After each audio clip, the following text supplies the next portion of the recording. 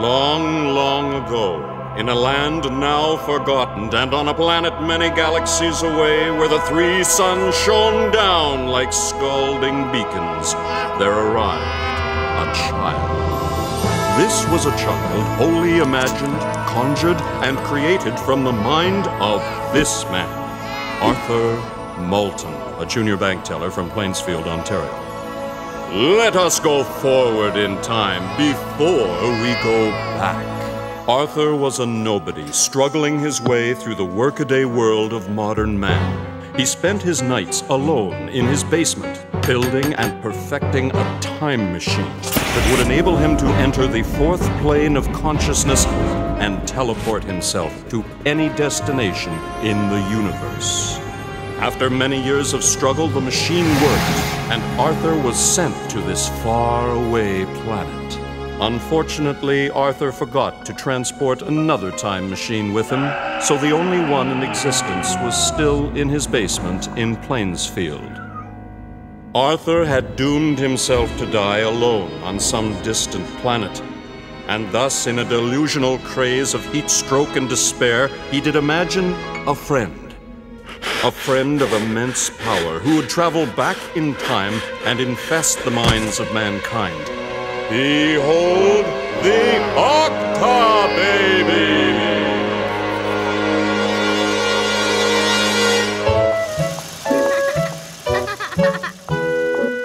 Cockfucker! I weren't talking about you, lady, unless you's interested. Well, I never. Well, then keep walking. Don't matter none to me. I've been shot down by better-looking women than you. Chalk one up for the Perthinator. Now, what the fuck was I doing? Oh, yeah, right. Cocksucker! Yes? Oh, gee, sorry. I thought you was somebody else. Are you still gonna be here in 15 minutes? I need you to read me this letter. Well, bring it up here. You come down here. No. I don't do stairs no more. Jesus, woman, you know I got a bad heart. Why you think I sleep on the couch all the time? 'Cause you're a fat, lazy drunk. Well, that too. Just get the fuck... What the hell?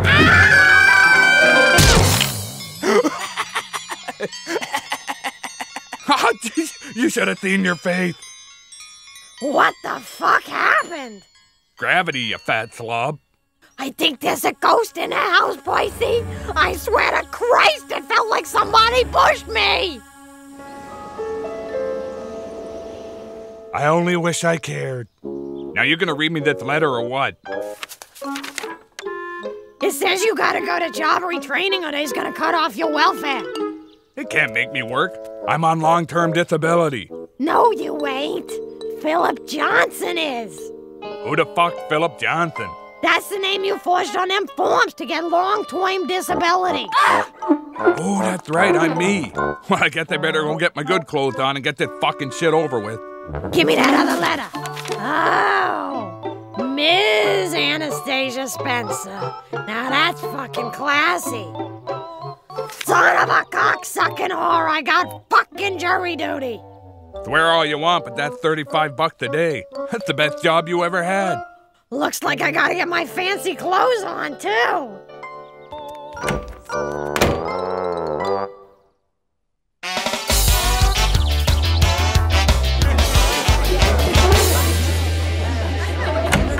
Sit your GD holes down and put a lid on the hoo-ha. Alrighty then. I guess most of you figured out why you're here by now. Them that hasn't must be thicker than a polecat's knob. Most of you are failures, or you'd already have jobs. The rest of you are just trying to screw with the system. That's fine as far as this lady goes, because as long as there are losers like you in the world, I keep getting a paycheck.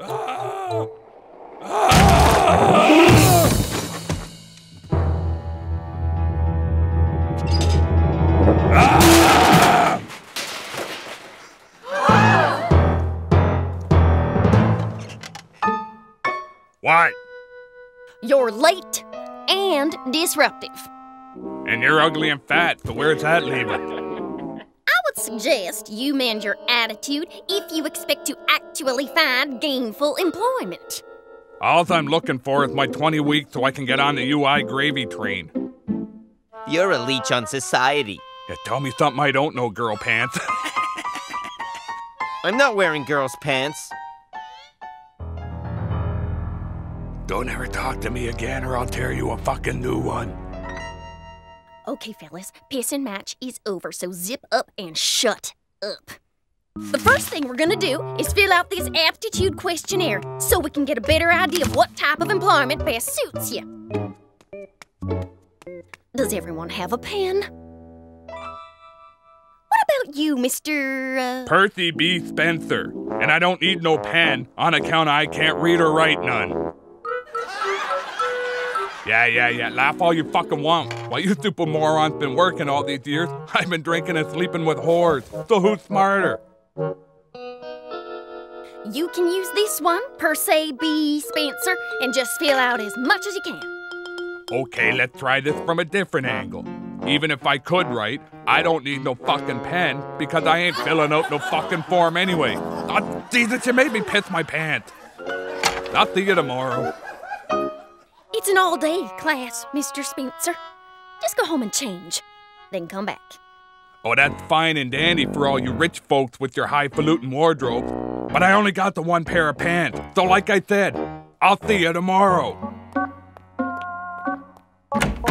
Well, who's laughing now? At least I didn't piss my pants, you fat drunk!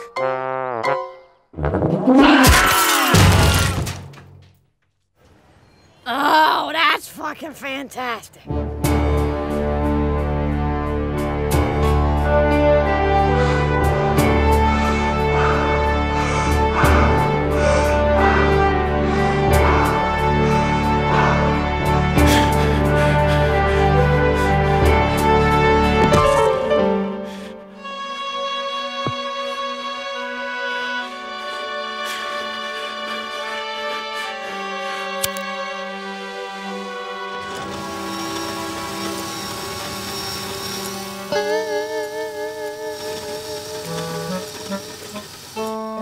This is fucking sweet!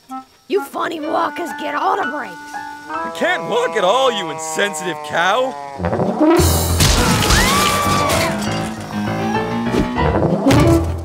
Get the hell off of me and walk! Lord knows you could use the exercise. Yeah, well maybe this'll learn you some manners. Please! Help! Please! Yeah, well maybe that'll teach you how to treat a fucking lady.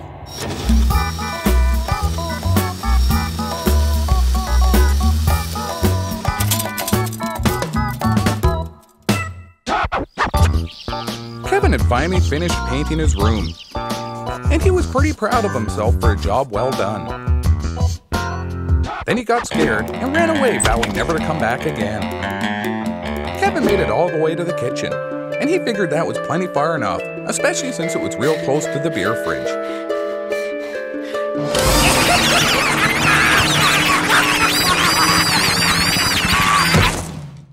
Even though Allen the Magic Goose was Kevin's imaginary friend, Kevin had forgotten he'd left him hiding in the fridge and was so scared when he popped out that he had a stroke and died. What the? Dead? Well, that's just perfect. Now what the fuck am I gonna do?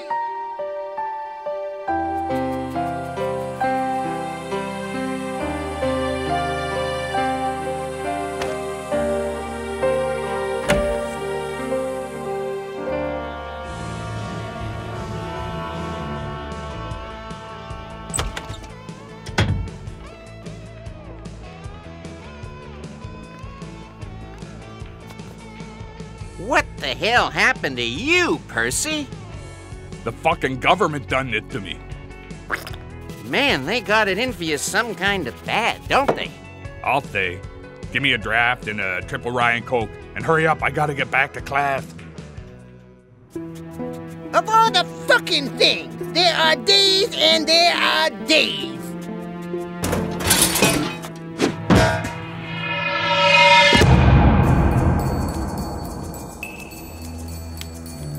Here, Jimmy, how's it hanging? I ain't here. You never saw me. Whatever you say, Mr. Hoffa.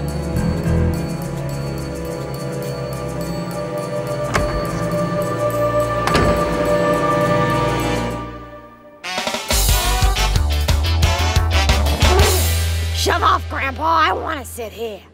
But I'm the foreman, and this is where the foreman sits. Well, tough shit. I want to be closer to the pisser, so hit the bricks. But I'm the... Not anymore, pal. I'm the new jury foreman, and if you got a problem with that, you can take it up with my foot, which is gonna be up your ass in about 30 seconds. If you don't hightail it the fuck out of here.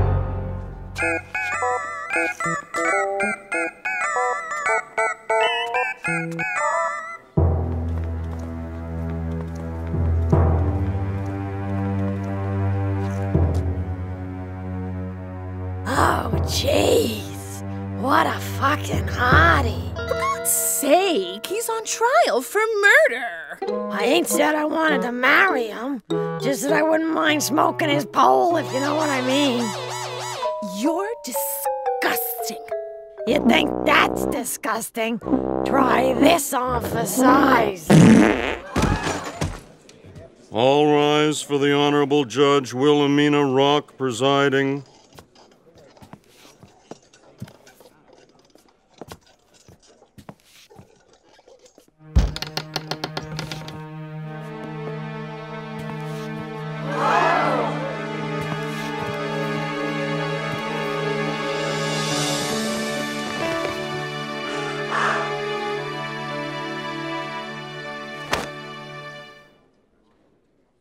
Good morning, ladies and...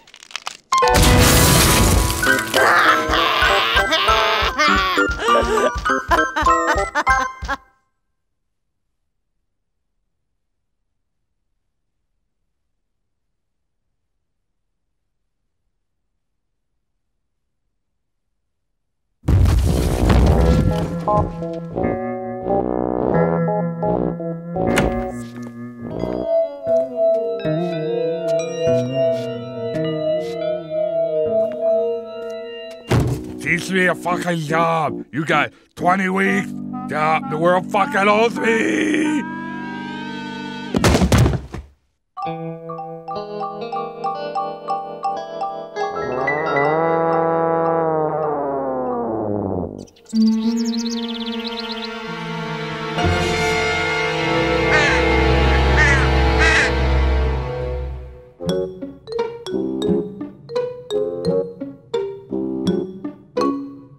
So then I told the commissioner that as far as I knew, there wasn't such a thing as mafia. And he called me a liar, so then I paid $10,000 to have him killed.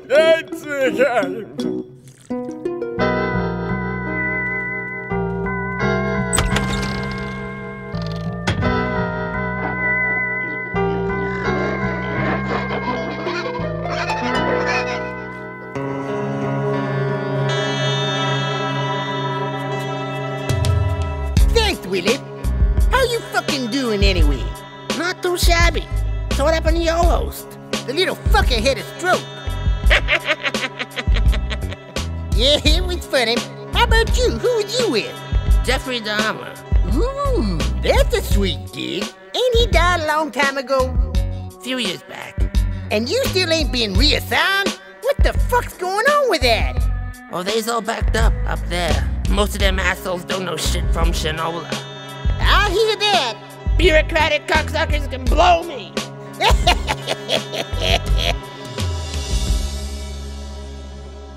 And on the night in question, you were assaulted. Is that correct? That is correct. And is the man who assaulted you in this courtroom today? That's him right over there. Let the record show that the witness pointed his stump at the defendant. I have no more questions, Your Honor. Let's quit playing games, sir, and get down to brass tacks. Why should the jury not believe the testimony of my client and trust your version of events? I'm telling the truth. Your truth, sure. But is your truth the same truth as the rest of our truths? Or is your truth a different truth based on things which you would have us believe are true, but which may not be?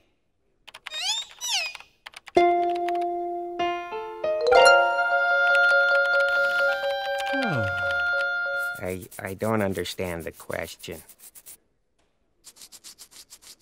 Exactly! And yet you expect us to believe you, even though you are clearly confused and have been convicted of fraud and perjury in the past! I've never been convicted of fraud or perjury.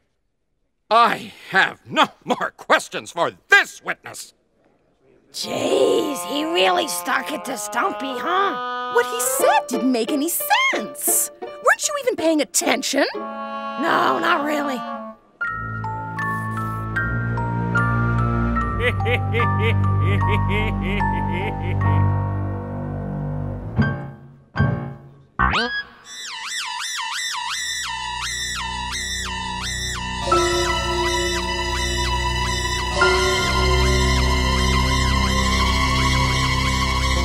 What? Hey, I got needs. Ah, fuck all of yous. Okay, class. Today, we are going to work on our practical skills. Specifically, how to conduct yourself during a job interview. I will be playing the role of a prospective employer, and each of you will have a turn at a simulated job interview. Percy B. Spencer, why don't you go first? First off, while I do appreciate the effort, when I suggested you come dressed for a job interview, I didn't mean to such an extreme. There is such a thing as being too well, or should I say, inappropriately dressed for a job interview. It's the only suit I had time to steal. I mean, my other suits are at the cleaners. Just food for thought. Okay, why don't we begin? Let's say I am a prospective employer and you have just arrived at my office and are seeking employment. Go ahead. Hey, what's up? You fucking hiring? Okay, let's pause here. Class, can anyone tell me what was wrong with Mr. Spencer's approach? He said the F word. That's right. In the politically sensitive work environment of the modern world, it is important that proper language be used at all times. Anything else? He's drunk. So what? I'm always drunk. Per se, put yourself in the position of the employer. Would you hire someone who showed up drunk, wearing a tuxedo, and using foul language? Yes. Per se? Look, lady, I'm only here because the fucking government is making me. You and me both know I ain't cut out for work, and since jobs are for assholes, and Percy B. Spencer ain't no fucking asshole. I just want my 20s so I can get back on Pogie. And it's your job to retrain me so I can work. I don't care what fucking job, I don't care where it is, and I sure as Christ don't give a rat's ass if I'm any good at it. Just do your fucking job and find me a fucking job, fuck. A son of a bitch, you made me do it again. Fine. Just go home and change. No, I ain't going nowhere. If you don't like the smell of my piss, then get me a job and I'll leave.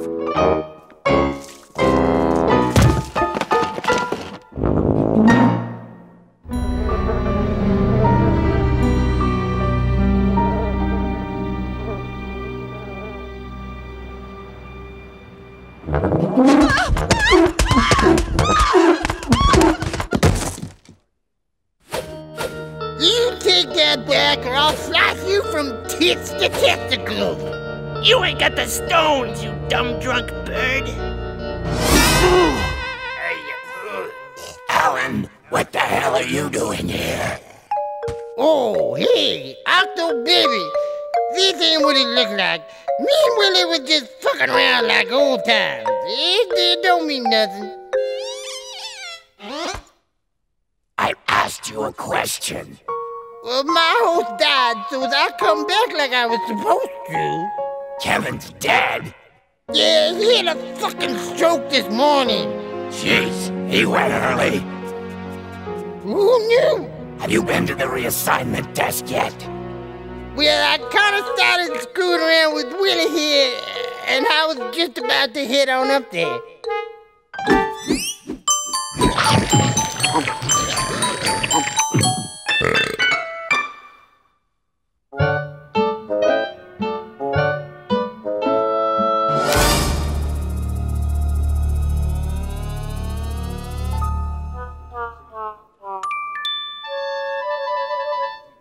I'd like to change my plea to guilty. Guilty! I did it! Please take me to jail!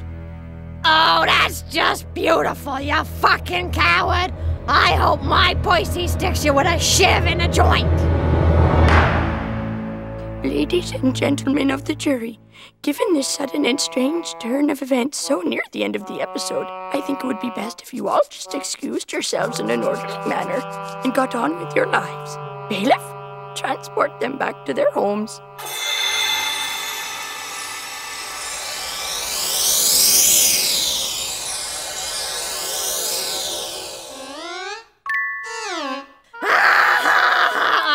Screw it!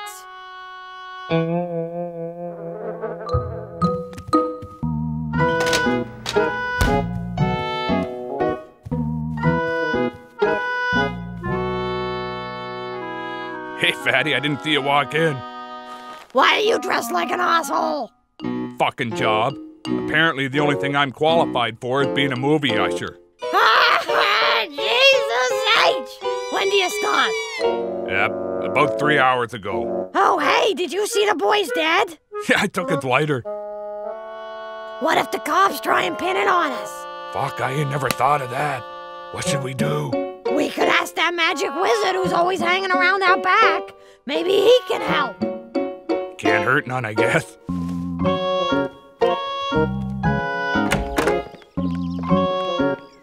Hey, there he is. Hey, wizard, can you bring someone back from the dead? Sure. Great. Thanks, wizard. Now get out of my house and stay the fuck out of my yard. Alive again. Well, how about that?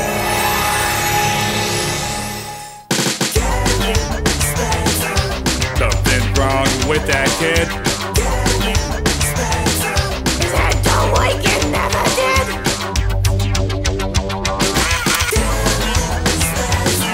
You better not cross his path.